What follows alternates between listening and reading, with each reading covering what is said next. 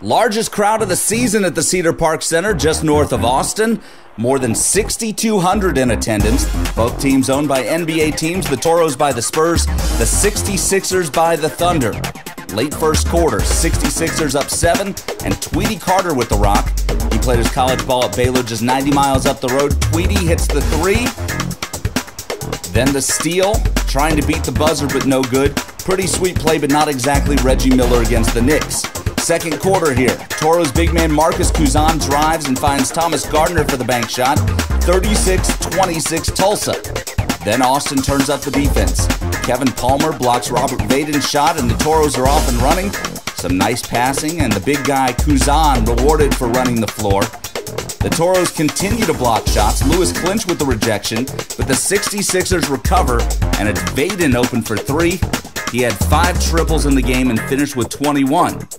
Tulsa up 15 now when Elijah Millsap with a nice wraparound to OKC rookie Cole Aldrich. Pretty reverse. Aldrich would log 30 minutes after 2 quick fouls to put him on the bench. Still a double-digit deficit for Austin when Thomas Gardner sizes it up from deep. The 3 goes and the Toros within 9.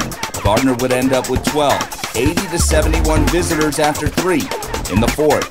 The three-point shooting continues for Austin. This time Michael Joyner from the wing. Aldrich again, posting up against Eric Dawson. The hook shot goes. The deficit, though, would be too much to overcome for the Toros. Millsap takes Squeaky Johnson to the rack. The shot no good, but Aldrich there for the offensive rebound and the putback.